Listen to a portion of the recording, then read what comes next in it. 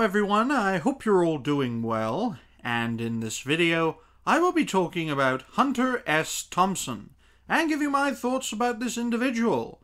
I hope you all enjoy, or at least find this video informative, but first, a thank you to Bob Segat's bastard daughter for suggesting the topic of this video.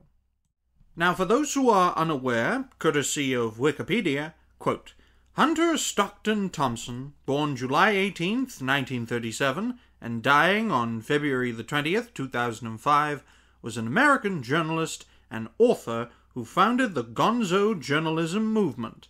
He rose to prominence with the publication of Hell's Angels in 1967, a book for which he spent a year living and riding with the Hell's Angels Motorcycle Club to write a first-hand account of their lives and experiences.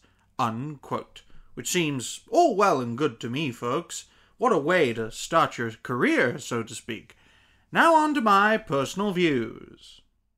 Now, personally, ladies and gentlemen, I was unaware of Hunter S. Thompson prior to the suggestion of Bob Saget's bastard daughter. Thanks again, by the way.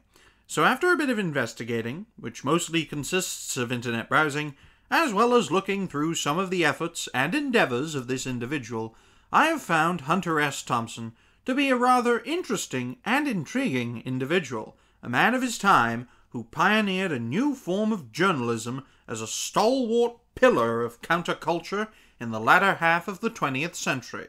Thompson's efforts through the works such as, but not limited to, The Kentucky Derby is Decadent and Depraved, Fear and Loathing in Las Vegas, and Fear and Loathing on the Campaign Trail of '72, although his workload became less and less over the years, folks, Hunter's prominence, as a result of his prior actions, has left him the legacy of a trailblazer. Despite his rampant use of substances, both legal and illegal, without Hunter S. Thompson, ladies and gentlemen, gonzo journalism wouldn't be where it is today, and such a legacy will live on, for better or worse, forevermore.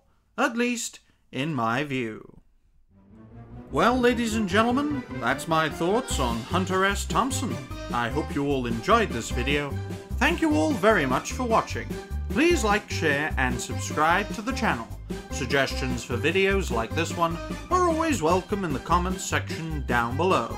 If you are subscribed, don't forget to hit that notification bell, and check you're still subscribed, ladies and gentlemen, because YouTube likes keeping smaller and more independent content creators down while aiding the dying establishment and their allies within the mainstream media.